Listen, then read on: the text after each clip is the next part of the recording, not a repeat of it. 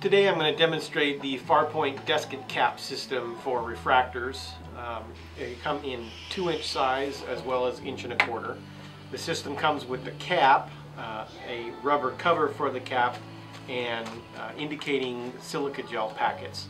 The silica gel, when it's fully absorbed, all the moisture that it can absorb, it turns from blue to pink, and that indicates that it's time to replace the packets. So now the way to use the system is to take the cover off the cap, and then we're going to unscrew the lid,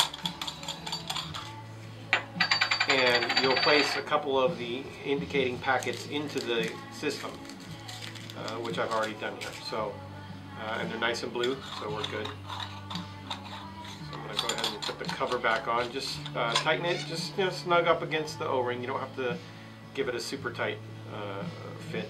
So then we're going to put that in the refractor and lock it in place.